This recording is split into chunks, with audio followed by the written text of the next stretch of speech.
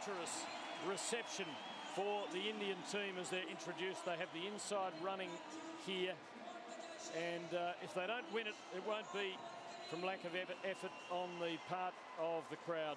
Jamaica second from the inside.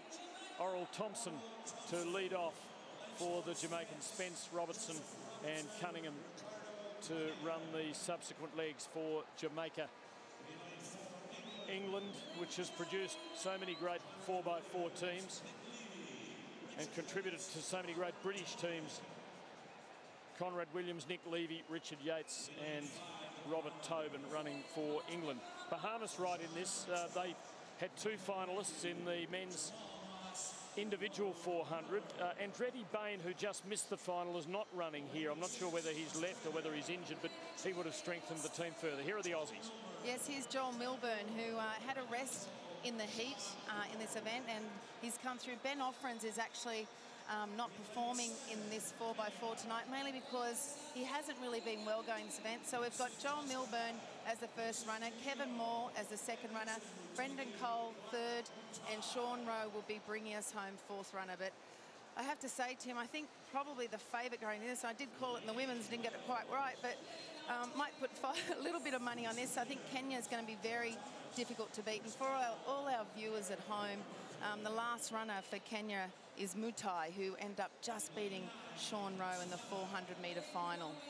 Well, it could be a rematch because Sean Rowe is anchoring Australia. And wouldn't that be something if they were shooting it out on the last leg of this last event at the track and field competition at these Commonwealth Games of 2010. We've got to remember that a few of these athletes have done rounds through these championships, and you know it's been pretty difficult conditions, so they would really, it's going to come down to the tough ones, the ones that have done that hard training to be able to back up and do yet another hard 400 metres. So up they come. Botswana the outside, followed by Wales, Kenya, Australia in adjacent lanes.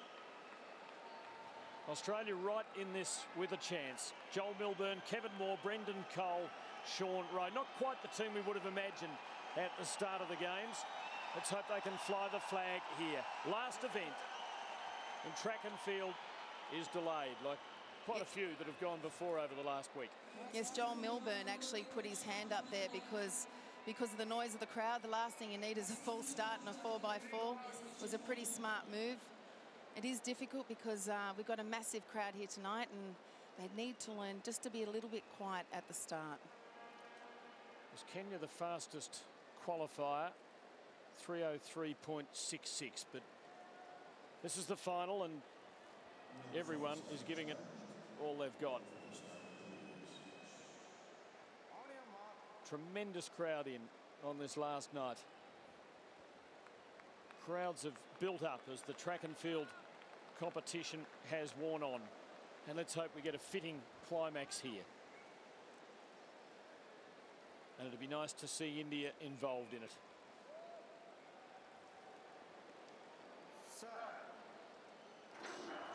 Away, Botswana on the outside, slow. Wales, then Kenya, then Joel Milburn for Australia. Then it's Bahamas, England, Jamaica and India on the inside. This long stagger and the margin between the outside and inside divisions as they go through the 200-metre point is 50 to 60 metres. It's always difficult to see who's actually winning at this stage because there is a massive stagger, and as you'll see when they pass the baton to the second runners, it can make a big difference. And Joel's really kicking home here, and that's what he needs to do. He needs to set it up for the Australian team to make sure that they can get up there in the top 2 or 3. Good first leg by Botswana on the outside. Milburn finished better of that leading division, and England came on strongly in the last 50 metres. Conrad Williams came from nowhere, and all of a sudden it's England, Australia 1-2, and Bahamas in fact working through on the inside of Kevin Moore running the second leg for Australia. Now Kenya getting into it too. So the heavies are there. England, Bahamas, Kenya, Australia, Botswana. The race on. Kevin's got to really hold his position here. This is his first experience at a Commonwealth Games, and at this level he's only 19 years old, but he's just got to make sure that they don't get too far away from him. So coming down to the second change, and Bahamas have opened a nice gap. Second leg run by Michael Mathieu, who was one of their 400 finalists. Good change by the Australians. And scampering away with the baton is Brendan Cole, and the Aussies are right there. Bahamas, Australia, England, Kenya, Botswana and Wales, and now Jamaica getting into it too. 7 of the 8 are right there in contention. Robertson of Jamaica running a frenzied first 200 metres as Australia get to the front, and this is a great effort by Brendan Cole, finalist in the 400 hurdles. It's an awesome effort by Brendan Cole. Botswana really slowed down that pace, and he thought, this is my opportunity to go, and he is kicking. He had a fabulous first heat, and now he's bringing this home. This is very exciting, Tim, for Australia. Every metre counts here. Sean Rowe to take the baton. He's going to have 5 or 6 metres on the man who beat him by 100th of a second in the final of the 400 metres.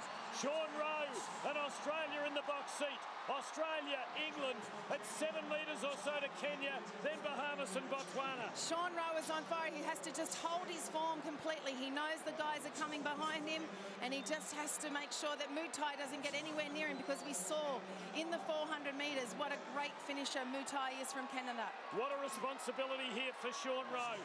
Probably running a bit conservatively to the 200. He wants to have something in the tank. It's Tobin of England. It's Mutai of Kenya.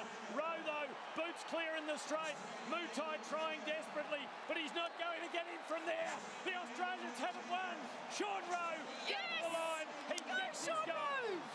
He gets his gold. Kenya probably got the silver. England the bronze. Gold to Australia in the last event. What a great climax. That was absolutely sensational. Never underestimate the Australian team, Mel Gainsford Taylor. That was extraordinary. They should be so proud of them. They all ran a beautiful leg, and it's just great to see us